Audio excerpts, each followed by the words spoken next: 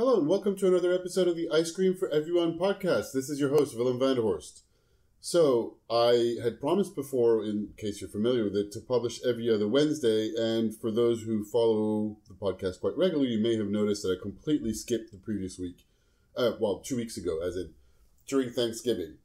I had a couple of breakdowns with my recording schedule. I thought I would record a quick update, and then one thing went into another, and I just directly went off to celebrate Thanksgiving, and I completely didn't update the podcast. So my apologies for that. But we have a really exciting episode today instead, and that is fantastic. I had an awesome conversation with Pierno, the Chief Strategy Officer at agency Santy. And I also appeared on his podcast, The Strategy Behind Everything. Some of you know from listening to the podcast that I'm really interested in play and games and creativity.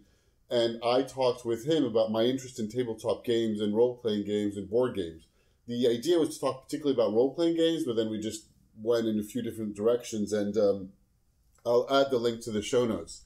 Otherwise, you can all the show notes will be there. We talk about it a little bit in the conversation I had with Adam, but it was a really great conversation about training into strategy. How do you come up, his transitions from working into advertising on the creative side of things to moving into strategy, and then to create a book called Underthink It, a guide to strategy for everyone. So he noticed the lack of training, although I don't want to get into this. You know what? It's going to be a spoiler for the rest of the conversation. I hope you enjoy it.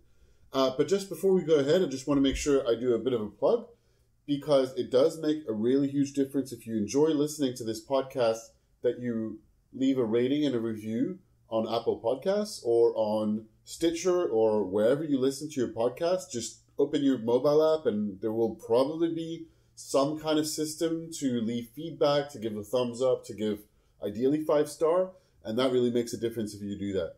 Or if you don't want to do that, you can also send me an email at Willem, WILLEM, at icecreamforeveryone.net. That's everything spelled out, icecreamforeveryone.net. Or on Twitter at ICWillem. That's letters I, C, and Willem, WILLEM. That's my Twitter handle. Just as it makes a hell of a difference. It's really, really hugely encouraging when I get, words of encouragement, or just to tell me that you really enjoyed the show. Or if there's anything you think I should be improving, I'd love to hear about you too. About that too. And from you, yes. And otherwise, the list of all the episodes you can obviously find on the app that you're using right now to listen to this, I'm suspecting. Or if you're listening on my website, well, then you already know that you can have the full list of episodes on www.icecreamforeveryone.net. And you can also find my weekly newsletter, The Ice Cream Sunday. What else? I am wrapping up the year. It's getting colder in Chicago. I'm lucky enough, though, to be in Mexico right now for this week. I'm participating in a course and being on vacation at the same time. And it's really gorgeous, so I just want to finish and wrap up this recording so I can go ahead and have fun in Mexico. I'm going to be wrapping up the year. I'm in the process of organizing another recording, but in case there's any scheduling breakdowns, because I'm going to be busy, my guest is going to be busy, so I might have one more conversation before the end of the year, before Christmas, or just a quick update to wish you a Merry Christmas. I'm not sure yet, so just stay tuned. In a couple of weeks before Christmas, you'll have something from Ice Cream for Everyone and some thoughts about what I'm planning for 2018 and for the season 3 of the Ice Cream for Everyone podcast.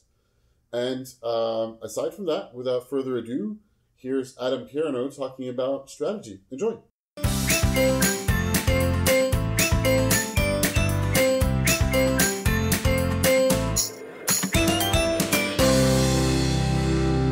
Welcome to the show. Hey, welcome. Thank you for having me. I almost welcomed you to your own show, but yes. Thank you very much for having me. It might be like one of the things that comes up as being a podcast host, to welcome each other. I think I'm used to just welcoming people if I'm on a call like this. Yeah, exactly. Yes.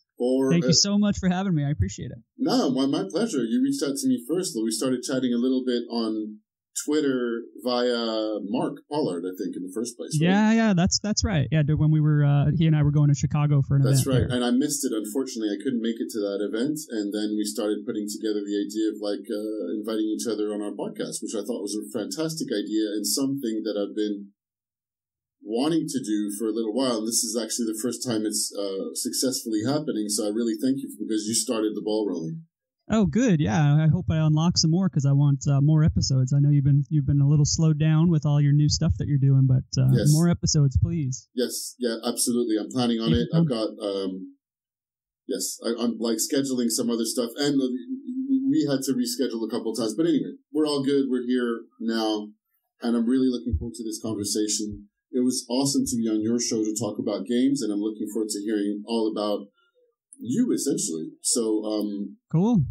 I don't know if I'm that interesting, but I can find some interesting things to talk about for sure. Well, if you found some of the other episodes interesting, it's been, it's you never know where it starts, and that's one of the things I appreciate as much as possible about what I'm doing is, and I keep trying to refine this idea of the show being about exploring what drives us and what inspires us to create, essentially, and also whether it's more on the design and creative side of things or on the strategy side of things, that there is an inherent creative exercise also in creating a strategy. Right? I'm just being redundant in the way I'm speaking. But anyway, I'm sure we'll get into the meat of that a little bit more because I'm certainly interested in your perspective about how to do marketing, how to do strategy, and how to create the right strategy for brands to reach people.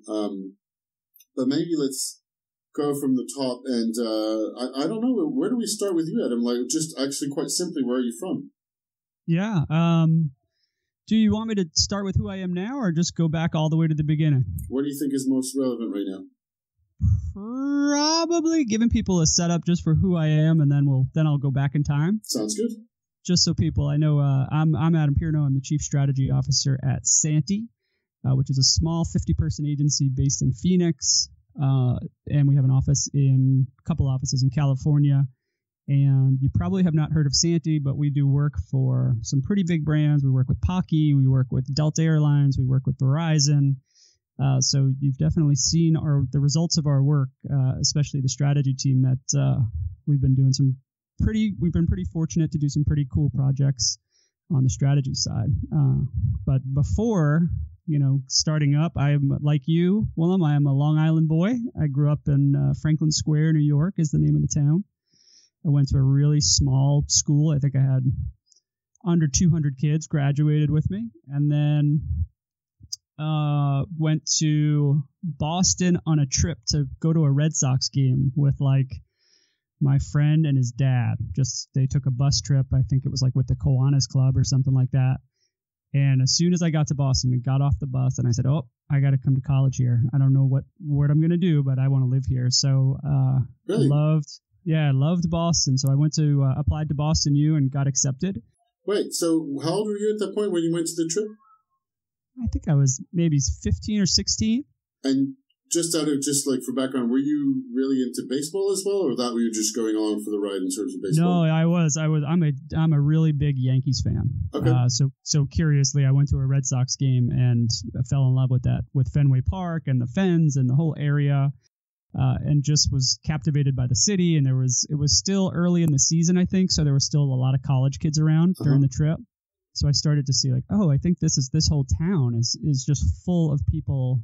Not like me yet, but I could see the path of what my life would be like. And I've never been to Boston. I've heard great things about it, but how would you gotta go. Compare and contrast between? I guess you knew New York beforehand, then. Yep. Yeah. Well, it's a lot different. So, and what captured your interest? Maybe, I don't know. I think part of it was the romance too of just being away from home. I mean, it's a weird thing for people that grow up in the suburbs of New York, because New York City is such an attraction. It's such a draw. And especially for someone, I've always thought I would be somehow in advertising. I didn't really know exactly what the business was, but I loved the idea of it. It seemed like a no-brainer. I'll just grow up and go to, move to Manhattan or work in the city, get on the train every day. But for, to be something about that trip to Boston, just being away from all that, being away from home would be exciting for me. That'd be like a way to explore and find myself. And the old city, I mean, that trip was probably in 89, 90, 91, somewhere around there. I started at BU in 93. The city changed so much from when I got there. I lived in Boston for 10 years. And when I got there, there was Fenway. Fenway was in this area called Kenmore Square. It's like tucked back, and there were punk clubs, and there was still Narcissus was this big disco where I think the rumor was that there was a murder, so it was closed. And by the time I left, like a Gap had opened and closed in that space, and the university had bought all those little bars and clubs and kind of gentrified the whole thing. And I was just back for a conference in this summer, and it's a totally different city. I mean, it's not quite to the level of what Disney did in Times Square back in the 90s, but it's much more commercialized. I stayed actually in what used to be called the combat zone, and now it's like the culinary zone, maybe. I mean, there's restaurants and bars everywhere, and it was safe and no peep shows. So the city's changed a lot, but I was glad to be back. Awesome, thank you. Sure. And I noted your point about like you already knew you wanted to be in advertising. When do you remember thinking that? I always did. Even when I was a little kid in elementary school, I just thought there was something interesting about it. I was kind of artistic and kind of creative. I got high marks in art class and was able to think, make mental leaps when I was doing art projects or doing school projects. And somehow it connected for me that, there's somebody that has to write that jingle or write that ad. And jingles were big. I grew up in the 80s, and jingles were the point of the realm then for brands. So there was a point in time when I knew by heart all the jingles that were currently airing or that had aired over a 2-year period, just from all the TV that I watched, which is really healthy, and just being really into it. I just could, if I heard a new one, I'd be like, "Ooh, I got to get this one." I was like most kids with the Beatles. Uh-huh. I was like jingles, and I kind of wanted to collect them that weird way. Awesome. Did you perform your jingles with anybody? No, I didn't take it that far. I just knew them. It all existed in my head. I say perform, but I mean, like tell friends or sing them on to parents or things like that. I think, probably. I think I had some friends that were kind of on the same page with me and kept up with it and knew the jingles or we could trade them like currency with each other. Oh, do you know this one? I know this one. And I did play. I still do play drums, but. No, there's not a lot of heavy percussion in those 80s jingles. Do you remember one right now, like one that's a favorite? I off the top of my head, on the spot, I can't call any out. But when I see them, somebody just sent me an old commercial that was like a joke, and I think it was an AT&T commercial, and I knew the second I saw the first pixel of the spot, I was like humming it, and I was like, oh, I know this. I know exactly what this commercial is. And they sent it to me as a novelty, but it just stuck in my brain. That's great. And on the creative expression side of things, what do you think was your thing, or maybe still is? Because you mentioned playing music, but I was wondering if it was other things, drawing, writing, playing music, or... Playing music was huge for me growing up. Listening to music. I have 2 older brothers. They were really into music, and my oldest brother... he always had different stuff. I mean, it was the 80s, so he loved heavy metal, but he also loved George Michael, and he would show up with the Larry Carlton record, and he would just always be introducing these new things. And most people have some kind of an influence like that. That's an older person that brings them the record or shows them shows them Evil Dead for the first time, and they say, "Oh, well, I haven't been exposed to that." And for me, with music, it was him. It was a million different sources, a million different types of music, and even now, if you look at my playlist now, I think that influence stuck with me, and I think that's an important part of being in marketing, is having a wide breadth of awareness of categories and different styles, not necessarily because you want to ape them, but if all you've ever listened to your whole life is Metallica, it's kind of hard for your brain to imagine a world outside of 30-second notes. You have to be able to think, oh no, we're going to think about this. This is more like jazz, or this is more like that. So being exposed to art and being exposed to different voices, which is why people love the internet, which is why I love Twitter, which is why my kids love YouTube. They love to just jump from weird topic to weird topic, Yes, absolutely. That's great. How old are your children? 7 and 9. Yeah, my daughter's 9 and my boy James is 7. And they're both, actually, I'm interested, I guess this is a strategist starting asking questions, but... Oh, yeah, do it. Yeah. How do they go onto YouTube most of the time? What do they use for that? Their uncle, my wife's brother, brought them tablets as a gift when he lived in Atlanta when we moved back. As a gift, he came and showed up with these tablets. And was kind of like, oh, was I supposed to ask you guys? As he's opening them up and giving it to the kid. So we took away YouTube about 6 months ago because we started seeing some weird videos. And I just saw an article 2 weeks ago about there's these creepy, weird algorithmic videos that have been created and added to the YouTube Kids. Have you seen this? You know what I'm talking about? No, I don't know what you're talking about. I'm sorry. I'll send you a link. I'll send you a link so you can add it to the show notes. Yes, there's this whole... someone did a story and went into the YouTube Kids platform and just started watching all the, if recommended, if you like type videos. Uh-huh. And it looks like a kid's video when you start. So it'll be like a character like Elsa from... Frozen, but then she's like bound and gagged, or it's like Elsa at the dentist office and they're yanking her teeth out. And some of them, they're sick, yeah. And some of them are kind of cartoony, but some of them are real people, and you can't get your head around how they're created or who did it. But if you've ever read the book, oh man, what's his name? The book is called Flicker. It's by Theodore Rorschach, I think is his name, and I'll send you a link to that too. Yeah, I'll make sure it's in the show notes.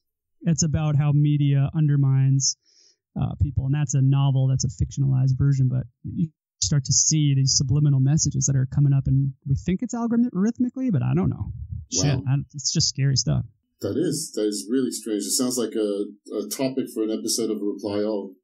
Yeah. Actually, I would be surprised if they weren't already working on it. Knowing those guys, that's right up their alley. You're right. Yeah. All right. So, and then on the music side of things, so were the drums the first instrument you started playing? Yeah, it's the only instrument I've ever played. I can't do anything else. I mean, as a kid. Yeah. Oh, I don't know, 11 or 12. I had a really good friend who played guitar, and he was a very, very, very good guitar player. And so we used to play together, and I just saved up money from working jobs and went and bought a kit. And I just kept adding to it. So I was kind of plugged in that way that it always helps when you have someone to do it with, right? Anything you're going to do, have someone that you can go alongside with. So always played and try to keep up with it. Even now I still play, but not as much as I'd like, but sure. more than my wife enjoys. Yes. Did you play across styles and genres? Or you know what? It's mostly heavy metal or... No, I don't play metal. I can't play as fast as I used to play for sure. Right. I'm an old man now. And I just don't get to play as much as I want. You have to really stay up on it to keep that tempo. Somebody once said that every rock song, every metal song is like running a mile. I don't know about that, but no, I play slower. It's still rock stuff, Yeah. Cool. All right. And so that takes us, like we were talking about, you knew you wanted to study advertising and you wanted to go to Boston, and that's basically what you did, right? That's exactly what I did, but I didn't. So I went to BU, I got in, and they had a program that was this focused humanities program. It's called the core curriculum, and they still do it. I think I was one of the first couple classes. I wasn't the very first.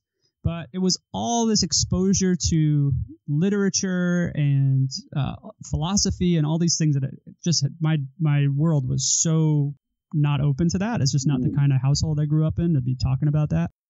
And so I lit up. I did that for 2 years and I loved it. And that curriculum is a 2-year curriculum for kids to kind of come in and find themselves, figure out where you want to go. I loved every minute of that, although it was a lot of work. And then from there, I transferred into the communication school and moved into the advertising program there, which was a really good ad program, still is really strong, and was really lucky. My first class was with Alan Holliday, who founded one of the founders of Hill Holiday, and that guy was just an open book. He ended up being my advisor, and just lucky to go hang out with him, and his door was always open. So it really helps to have. And I try to do this with younger people. It really helps to have someone just to go ask questions, and that'll actually not be annoyed that you walked into their office and will make time for you, which in the strategy world, I don't know we're a small agency, but I don't know at big agencies what that kind of access is like. If people have that for not necessarily even a mentor, it's just somebody to go, hey, I'm dealing with this. What do I do? Yeah. That exists for creative people for sure, on the, art directors and copywriters and developers, but I don't know if it exists for strategy. Yeah. I think it's a very good point. And I think I'm not sure, but just from the experience of having been to a few different agencies, the best I can say is it depends. Yeah, well, that's true. That's true. Some places have a better program, or just people that are more receptive to it than others. Yeah, or people either more receptive or more available altogether. Yeah, well, that's true too. I mean, especially at the senior level, sometimes people just don't have time. They Exactly. love the idea of it, but it's just they're billable and they're running from thing to thing. Exactly. So I have been in places where the CSO is just never there. So and if they are there, they're totally, the doors open and they're available, but they're traveling all the time. Right. Yeah, they're just going from client to client. Yeah. Yeah. Putting out fires. Yes, exactly. All right, and so this is always something that I found interesting, and I've not talked about with too many people, but I'm interested in your perspective of, particularly now that you're also, as you said, making sure that you make time for other people and younger people. And I know that we mentioned Mark quickly, and that's something that you're doing now. And I'll be looking forward to talking about the training side of things that you've been working on. But to start with, on training and education, I know people who've gone through curriculums in advertising and studied it in college or university, and some people who haven't. So what's your perception on, is it worth, or should people be going through an advertising curriculum to be working in advertising? Or, I don't know, just like this kind of an open question on what your perspective of education in advertising and marketing is. This is the right time to have that conversation more broadly, because when I went to school and I graduated with a degree in advertising or marketing with a concentration in advertising, I actually thought, a year in, I thought, I wasted my time. I put together a portfolio on my own. I came out as a creative, I got into the business as an art director, and I thought, I wasted my time learning those things. I didn't need to learn those things. I could have been an English major, for example, and still put together a portfolio.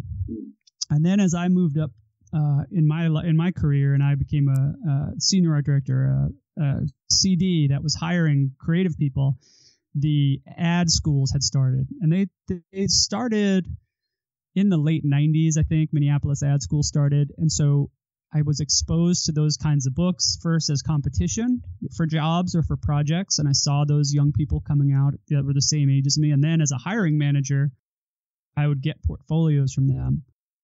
And I haven't actually been plugged in recently enough, so I would love perspectives on this. As looking at just creative personnel, there's something cool about the idea of people that are like, a year and a half, 2 years of immersing themselves and really thinking about the craft. But my experience with them is that they come out and they're spinning like a top, and a lot of times you have to grab them by the shoulders and say, okay, that was great, but now we're here and it's business, and we have to do this with some rigor. We have to have some discipline around it, and it's not just creating ideas all the time. And that's the part that I felt was missing when I was managing art directors and copywriters. But now I don't know how the schools have surely evolved since in the couple of years that I've been on the strategy side, and not really. I don't think we have any ad school people here, maybe one copywriter. So I don't see how much the changes happen and what that's done to the personnel. So you probably have more exposure to it at your shop, or you just have more people. Yeah, possibly. I mean, but it's not a conversation. I'm just thinking about it now. It's not a conversation I've had with too many people. But I think that a lot of the people coming in are coming from marketing and advertising curriculums, I think. Right. At university or university, from ad schools? I think, not necessarily ad school. I'm talking about what I've come across as a generality, so I'm probably stereotyping completely. This is the impression I have rather than actually based on research. No, we got to start somewhere, right? Yes, exactly. But I think it's a very interesting topic for sure. We'll keep exploring that one.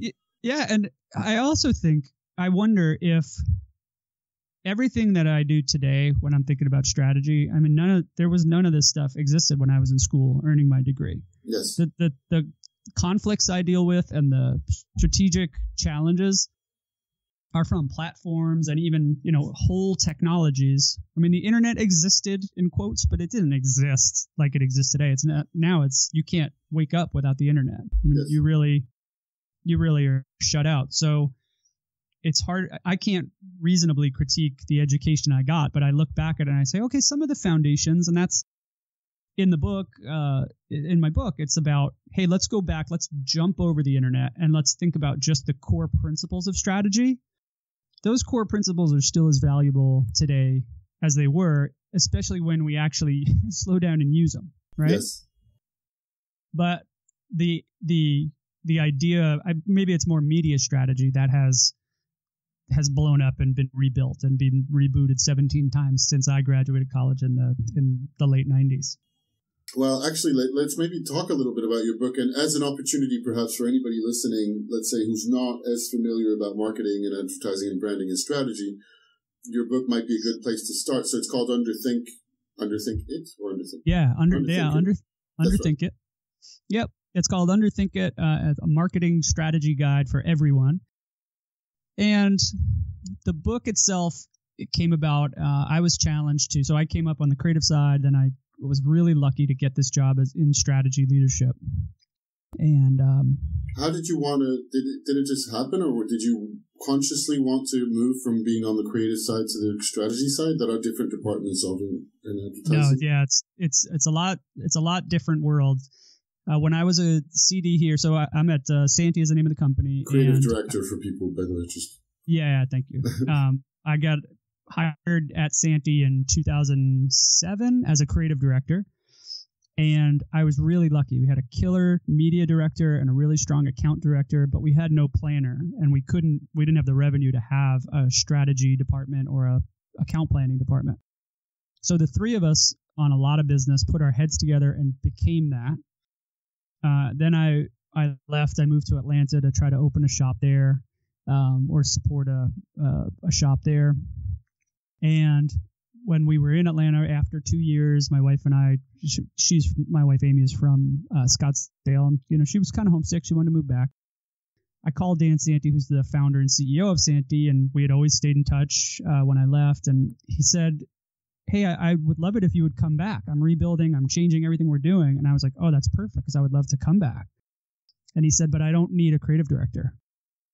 And the funny thing, when he said it, it was another one of those moments where the light bulb just turns on, and I was so happy, and I was just thinking, wow, I can't even believe I don't want to do that job. So this is an amazing coincidence. So what we'd agreed to do, I said, hey, you know what? You write a job description for the person you need at the company. What's the business card you think is missing on the table when you go to a meeting? And I'll write the job description that I think I can do, that I want to do. And it was almost, I'm showing Willem here on the camera a Venn diagram here, and it was so closely aligned. It was amazing. That's awesome. And that's the job it was. I came in as strategy director. And so that actually was the foundation of the book. After I've been doing this for 4 years, we've got a growing team. There's 4 of us now and some more people coming on. We've really built out the practice. And they said in my review, I was challenged, hey, how come you haven't really trained your team? And I said, okay, that's reasonable. And then I thought, well, I guess because I've never been trained. So I came through BU, but after that, it was figuring out as we go. And a lot of the job, Willem, you know this, a lot of the job is actually just that. It's MacGyver time. Let's get the duct tape, and here's the tools I have. Mm-hmm. So I said, you know what, this is fair, this is reasonable. I have to help train my team. So I started looking up different training courses, and I thought, I was kind of being lazy. I Googled it, and I thought, I'll send them to Stratfest, and that'll solve it, right? I'll find some comprehensive thing that I could just send them to, and they'll come back and they'll be trained. Yes. Be done. But I couldn't find it. And so you mentioned Mark Pollard, and I asked him. I asked a bunch of strategists from around the country, a lot of them through Twitter, hey, how do you train your team? And they all came back and said, when you find it, send it my way. I need it. We need to train our team, and we don't have a resource. Yeah. So I kept looking, but as I was doing it, I was bookmarking things and taking notes. And what I ended up doing was I had created a curriculum. I didn't know that's what I was doing, but by the time I was done, I had this 30-page Google Doc that was a curriculum, and it really turned into the outline for the book. And I call it Underthink It because it's really just about getting back to basics. And what questions do we ask at the top? When a client comes to us, and you live this too, so a client will come to you and say, hey, we want to do a new website, or we want an app. And it's our job on the strategy team to say, hold on, number one, what's the problem you're trying to solve? Is the problem that you're trying to solve that you want to have an app? Or is there a business problem? You want more increased lifetime value, or more customer acquisition, or you tell me. The next question is, what is the desired outcome? And then finally, what are the constraints? What are the ropes around the ring? And I actually have a sticky note, which I'm showing here, that I keep on my desk with those questions, so that anytime we start a project, that's where we start. And that's in the book. I think it's in chapter 1, and that's not bullshit. That's the whole job. It's yes. Really just before we started recording, you mentioned Socratic method. And that's the whole job, is just asking questions and using the 5 whys to get to the core of the problem. Yes, absolutely. And it's one of the things I love about the job and the craft, I guess. It's infinitely variable. And it's actually, it's pretty simple. It's not necessarily that easy, but it's actually very simple. Right. Yeah, that's a great way to say it. And that's what the book is. It's not meant to be, people can read it. I think it's pretty breezy. It's 150 pages, and it's designed to be really airy and not very dense. What I've found is, talking to people in strategy, or trying to, as an outsider, trying to plug into it or get access to strategic minds, there's so much jargon. There's so many big words, and it's because it's really smart people. The thought leaders especially are just really smart people. We're all borrowing terms or ideas from academia. So we're looking at college studies or published papers from schools and from psychology and economy. And so we steal these words. So on one side, it's the source material has these huge words. On the other side, we're trying to sound smart. Make no mistake, my ego, I want people to think I'm smart, right? It hurts my feelings if they don't. And then on the other side, agencies want to have a proprietary process, right? Yes. This is our 360 brand wheel. It's like, give me a break, guys. It's the same goddamn process. You're right. It's what are the characteristics of the brands? It's the same stuff in every single one. So it becomes this impenetrable. See, that's a big word. It becomes this lake of bullshit that you can't swim through, when it can just be all small words. So in the book, what I had the editors do was, when they find a word like impenetrable that I just used, I had them use strike through text to call me out. So they kept the word in there, and then they replaced it with a better word or phrase to keep it simpler and to keep it under thought. Just to like, hey, let's make this really simple. Not because I don't think the people reading can understand it, but to make the point. Again, Mark Pollard is the guy that showed me. I've heard him say, small words say more. Yes. And I had heard that after the book was published, but yes, amen. I totally agree. We can get so much further when people actually understand the strategy versus we stand up there with 90 slides of jargon. Nobody knows what the hell you're talking about. Yeah. Yeah. Just to mention, as we're mentioning Mark, I did meet him and record a conversation back in London. But the sound and the audio just went wrong, and so we have yet to be scheduled another one. So it was not published, and I just have to reorganize that conversation with him at some between the two of your schedules. I'm not too surprised. Plus his accent, makes him kind of hard to understand. That's exactly why. It's because of his accent. Nothing to do with the fact that I was like, it's the first time I was using my recorder in months, and anyway. Was it just total technical error? Yeah, it was technical error. But I find it funny to call it because of his accent. I'll tell him to listen to this. Yeah, of course. I'll text him. He's Australian for the people who don't know, by the way. Yeah. He actually is a little sensitive about that accent sometimes. Great. But so you got the book, and that was recorded through a lot of your methodologies. And I understand that you started, at what point because you started a training workshop yourself?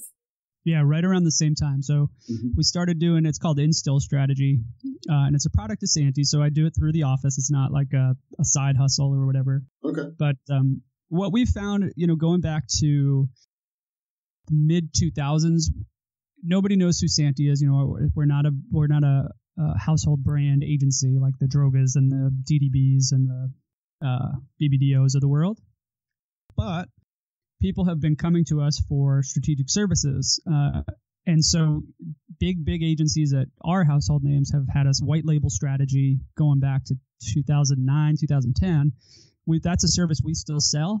And we're totally happy to do strategy work and put it in their deck or put it in a neutral deck and let them just take all the credit for it. And we're fine with that. So as I was putting together that curriculum that I mentioned, or the Google Doc is really what it was, and starting to think, I started to see the pattern of, hey, well, if we need this and there's only 4 of us and nobody knows how to train their team, then there must be a need for this kind of curriculum if I could get it out to the world. And so really just kind of formalized it, put together some real simple training materials, and started shopping that product in agency. The response has been really, really strong. People seem to want it, seem to need it, and it's just getting calls every now and then for people that want a quick training course. It's been interesting, and it's been fun to watch people react to it. That's great. Very cool. And so the courses that you offer are typically mostly for strategy teams or for marketing teams and clients or anybody in agencies, or does it depend? Or? It's designed for account execs and younger strategy folks. I think if you were a senior level strategy folk, if you were a senior level strategy person, there's material that's useful in there and there's material that's a good reminder. But if you were doing a day-long course or a 2-day-long course, there'd be a lot of stuff that'd be you'd kind of already know this stuff. But it's designed for non-strategy people to understand it. So the way it usually works, we've done trainings for in-house for brands. Go in there and train their marketing team. We've gone into agencies and trained a cross-functional, so some creative people, some agency, some account executives, and some strategy people. And then we've done some stuff was really talking to strategy people and cutting out some of the real basic stuff. Because more and more, if you think about agencies my size, not agencies your size, but 70 people and under, they may not have a CSO, or they may not even have planning. Yeah. So the account team a lot of times, or the media team, those jobs, the work that still needs to happen falls on other people that it's really not their discipline. Once upon a time, the account team, I was at Hill Holiday when they got planning. Before planning showed up there, it was the account team's job to write all the briefs and to do that research. And now that's kind of been transferred at the biggest shops have a planning department or a strategy department. But for 30 people, 50 people, man, a lot of them just don't have a planner, or they don't have a strategy person, or they outsource it to agencies like ours. And amen, we'll take those projects. We love it, and we love partnering with agencies. But those people need training, and that means the account team need somebody on the strategy side to make them competitive. Because one of the big problems is that on the client side, you're talking to an MBA. They don't suffer fools when they're talking to someone who doesn't speak the language or can't quickly jump through the hoops and understand the concept or where they're trying to go. It's really an uphill battle every single day for an account exec or for a young strategy person that hasn't been trained in this stuff to go in there and sit across the table and have a good conversation and earn confidence, earn trust from that client who is an MBA. Yeah. And do you find it's interesting, and maybe not because you've been talking about doing strategy work for other agencies, but of course advertising agencies can be very competitive with each other. So the fact that Santy and your agency is providing those services, do you find that to be a barrier to sell the training workshops, for example? Yeah, no, it is. It is. I get a lot of notes from people that say, "Hey, I would love to do this, but we can't. We can't hire an agency to come train our agency." Right. There's a lot now. I think when it was founded, it tapped into something as a need, and then a lot of independent. I shouldn't say independent, but a lot of other people came up with a similar idea. So there's a lot of services right now where people are trying to do the same thing. And I've been talking to most of those or many of those people that do that. And I think it's great. I don't care, maybe they're competitors, but I don't really care. I think if you need training, call me. And if you can't hire me or you can't hire Santy to do it, I will connect you with an independent agency or an independent person to come do it, because investing in your talent and investing in your education, whatever that is, that's how one, the work gets better. That's the main thing I care about. Yeah. When clients can actually understand what the hell you're telling them, it goes a lot further when they can bring it up to their boss and say, I understand this and I can present it to you with confidence, versus I don't know what this word is on slide 81, but trust me, this guy had glasses on and he sounded really smart. Yes. I think that's great. I mean, I absolutely agree that investing in people's education and makes the work better. And that's one of the things that is, or can be lacking occasionally, at the very least. Yeah. I mean, the work is never good enough. A couple of other topics I had in mind that I just briefly looked through, browsing your LinkedIn, and that might lead to a couple of other things. But I noticed some work you were doing or are doing for food and restaurant marketing. Oh, yeah. So one of here at Santy, we have two real specialty areas, restaurant, multi-unit restaurant. Okay. And then CPG food are two focus areas. So we have a content site that we created called foodandrestaurantmarketing.com. Very inventive name. We were very deliberate with making it just a crystal clear name. And then out of that, we have a podcast called the Food and Restaurant Marketing Podcast that I host, where I talk. It's mostly Dan, Santy, and I from here. And then every other episode has a guest from a brand where we talk about, what they can't come on unless they have a topic they're passionate about. And it's really about how they approach solving that problem. And we talk strategy, but it's all in the context of that restaurant or of their particular focus area, their expertise. So it gets a little bit, if you're not a restaurant marketer, sometimes it can get a little bit inside baseball, but it's for that unique audience. Well, I might have I don't know if that extends or not, but I might have a guess. The reason why I was asking this, not only, I'm French and I love food and wine, and I mentioned in a few of my episodes, if you haven't heard, it doesn't matter, but both my brothers are chefs. Oh, yeah. And my elder brother, who's worked a lot in the business and now transitioned over to the hospitality and hotels, but we had a lot of conversations, and he was always very fascinated with the new or more recent trend of multi-unit branded restaurants that have themes and that are usually more and more taken over by groups that plan them in advance, that open like not one but 4 or 5 in one go. Right. And like if you go to London and many increasing amount of cities in the States, the center of London is just completely taken over by these chains, right? That are doing things very well. And I think it's just a very, very interesting area. And I'm always divided and split between being impressed that they're doing a really good job of the food and their branding and what they look like and everything else, and like a little bit saddened to see that there's less independent restaurants that are family owned, etc.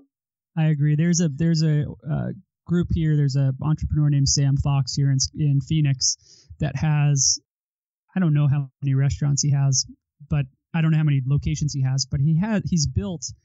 Instead of building Sam Fox's place and making 50 of them, he's got 8, 9, 10 different brands that he slowly stamps out. So you could go to the pizza place, you could go to the, this place, you can go to that place. And so it doesn't feel like TGI Fridays until you start realizing, it never feels like Fridays, thank God, but it doesn't, eventually you realize, oh, these are all connected, all these brands are related to each other. But it's really, to me, it's captivating, and I would love to talk to your brother. It's captivating to me that the meeting of the McDonald's kind of standardization, and then somebody who finally said, although McDonald's started with good food, but somebody in this millennium that finally said, oh no, people demand really good food, like Chipotle, say what you will, I know they're having their problems. That food is good. Yeah. It doesn't feel like fast food, even though it's served pretty quickly. So it's really cool to see brands that are getting it and saying, no, people actually don't just want slop on a plate in a value meal. Strategically, they came to that place where they said, oh no, we're going to serve killer food, but we're going to do it fast, or we're going to do it in a standard way that people understand it. And that's some of the stuff that my brother's been working on that he'd be very interesting to, which was because he worked in high-end gastronomy, Michelin star. He's earned Michelin stars, and he was on that race to earn 3, which he didn't get to 3, but wow. Which was a very different environment to then move on and be interested in, okay, but how do you do really good food, simple food, and how do you scale it, and how do you keep it standardized, but how do you do like the standardization, like the dream of McDonald's, but with really good food, locally sourced, etc. That's the holy grail. Yes. That's the holy grail. I mean, that's what you've seen even the craft of the world, Tom Colicchio trying to roll out more and more craft locations and just saying, it's too big. Moving on. Now here's my new concept. Yeah. Because there is a limit, especially if you want to go out of, you mentioned those brands in London. When you're all in one space, geography is your friend, and saturation is your friend. And then so your supply chain is all going to one place. But if you wanted to open in the US where it's so much more sprawling, that's a real challenge, yes. to be in, we're going to start in Phoenix, but then our next one's going to be in Chicago. Mm-hmm. Consistency is going to break down fast. Yes. Yeah. So, yeah, it's hard. Well, this is a really, really interesting topic. Well, I guess I'll segue into just slowing down and completing and going into the cool down questions with something around, sounds like you have worked on, well, actually, before we get there, I do want to ask you about when you started your podcasts and like both of them. Yeah, shoot. Yeah, so actually, yeah, well, how do you start this podcast? Well, your podcast, not this podcast. This is mine. Where are we? Yeah. Yeah, the so I have a podcast that's called The Strategy Inside Everything, and that's, you were on that, I think that aired earlier in November here. Yeah.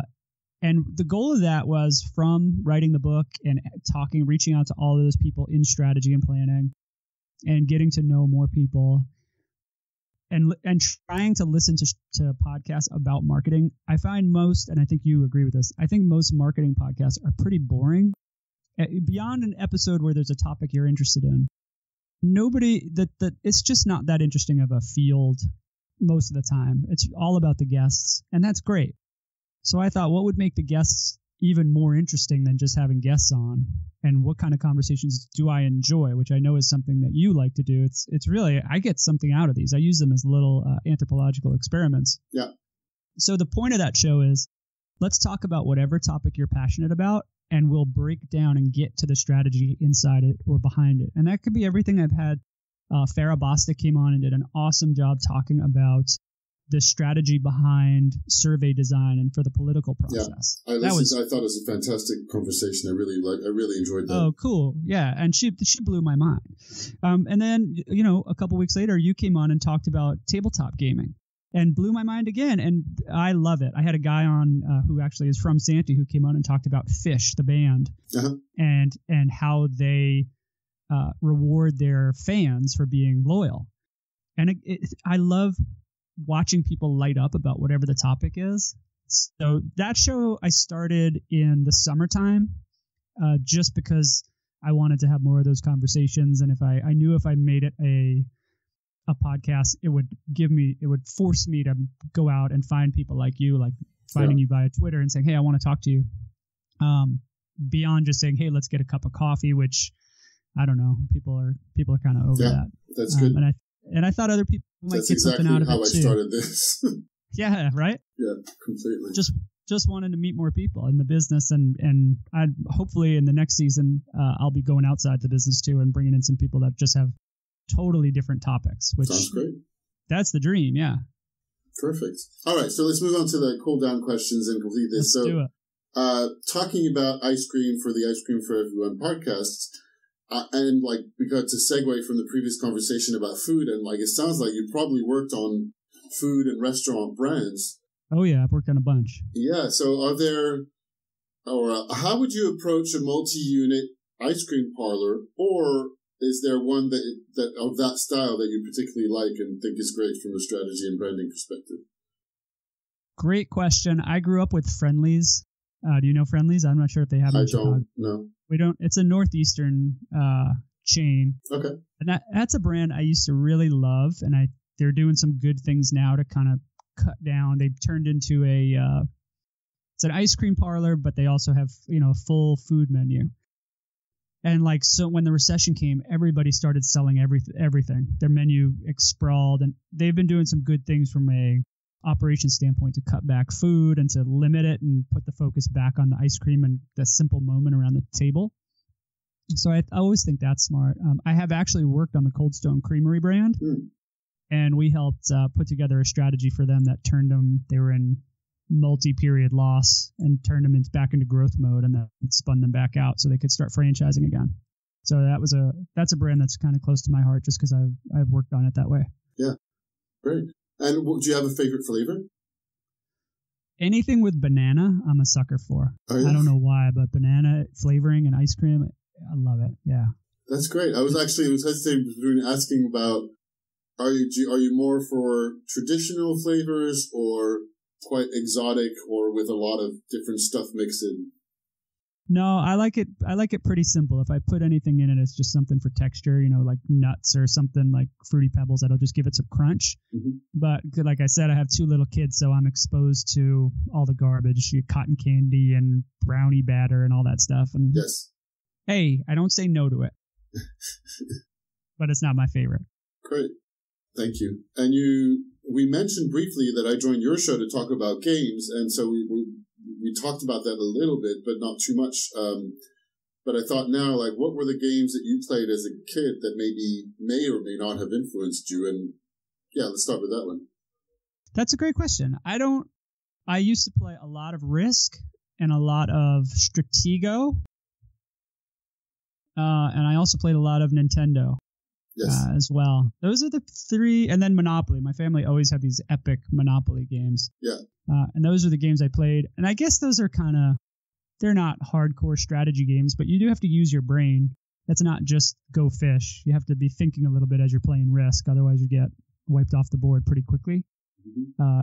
I grew up in the kind of family where nobody took it easy on me. I'm the baby, but nobody took it easy on me because I was the baby. So that gave me some fighting spirit, just getting my butt kicked at Risk by my 2 older brothers until I could figure out how to move troops from one place to another. Right. And what kind of games do you play with your children now? Or what kind of games do you plan on, or would you think of introducing? We play a ton of games. We try to do game night at least once a month, sometimes more. And we'll play essentially anything they want to play. We try to play multiple games. There's a game called... Oh crap! It's a matching game, or card matching game, okay. And it's the same thing as where you put a bunch of cards over, but it has a branded name. We also play chess. We play checkers. We play Chinese checkers. Kind of play cool. The classics.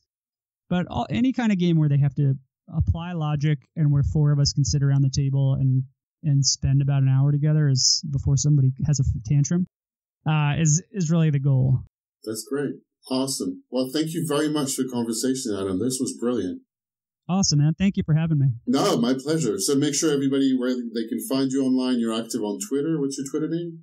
Oh, geez. I'm too active on Twitter, if you ask my wife, but I'm at Pierno, Pierno. Yeah. And your website, where they can find the book on Amazon and wherever? Or is there a preferable place to find it? Yeah, they can find Amazon's your best place. It has the hardcover, the soft cover, and there's a Kindle too, I guess. All right. You type in Underthink It, Adam Pierno, or I'll add the links in the show notes. Anything else of the Instill Strategy? What's the URL? Is it? Yeah, instillstrategy.com, and we're going to be moving that just to Santy.com in the coming months. Okay, cool. And you did an event in Chicago where you had people come around and I believe come and get trained or there was a presentation. I was wondering if there's anything like that coming up, any public events. We don't have another one coming up. Mark and I went to Chicago and we were there all day. We did 4 or 5 different sessions that day. And then the culmination was a 2-hour, well, it ended up being about 3 hours with mostly young up-and-coming strategy people. It was called the Workout Walkabout. We had about 70 to 75 people at that session, and it was just extremely high energy, giving people drills, or not drills, but little challenges to work out, asking a lot of questions, good conversation, and then we had people just hanging out for another hour after, asking questions about how to get started in the business. So it was really a great event. We are looking to plan more, but I'm going to try to do them in 2018 more as a pop-up style. Mm-hmm. So I travel a lot for work. We have clients all over the country, and my plan is in 18, if I go to Denver, I'll try to do one in Denver. If I go to Atlanta, I'll try to do one in Atlanta. Great. Fantastic. All right. We'll cut it out there. Thank you very much for your time, and talk to you soon. Yeah, thanks a lot. That was really great, Willem. I appreciate it.